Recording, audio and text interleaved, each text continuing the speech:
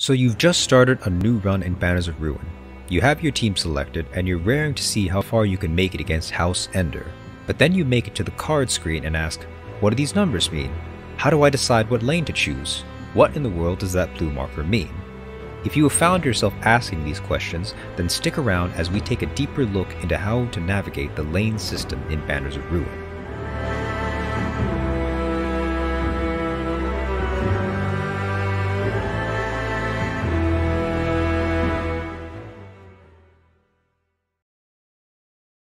The lane system may seem intimidating and confusing at first, but once you have a grasp as to how it works, you will be able to make a better informed decision as to what events will help prolong your journey, and what risks to take or avoid. Upon entering a new district, each lane starts with the same number.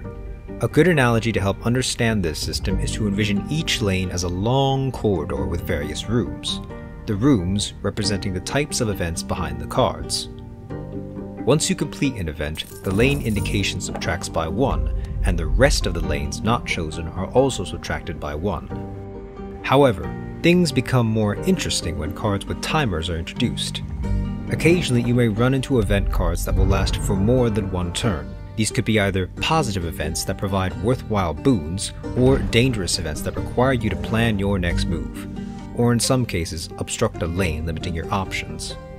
It is worth noting that cards with timers that are not picked immediately will not reduce the lane number.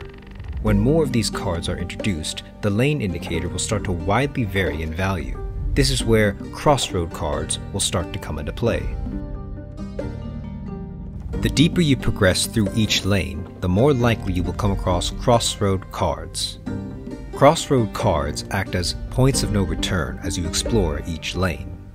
In the early stages of a playthrough, you will likely come across them at the same time in each lane, but as new card events are introduced and lane indicators become more varied, you will start seeing them in a less uniform manner.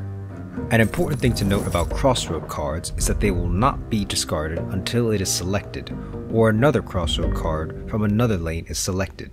This can lead to scenarios where a form of backtracking is possible, allowing you to explore the other lanes in the hopes of finding more loot and boons to aid you if you think you can handle the extra challenges. Once you decide to use a crossroad card, every other card in the adjacent lanes is discarded to match the lane's number indicator. Always remember that the lower the lane's number, the closer you are to encountering the district boss. Regardless of district, each lane offers the same 3 events when the indicator reaches 2.